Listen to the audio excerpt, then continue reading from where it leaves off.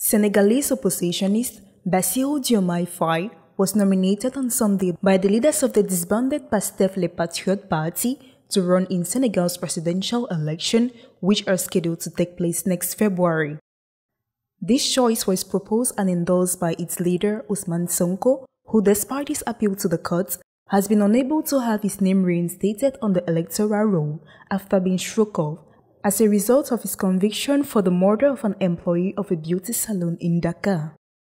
The information was made public on Sunday evening by the Senegalese press agency and passed on by the local and international media.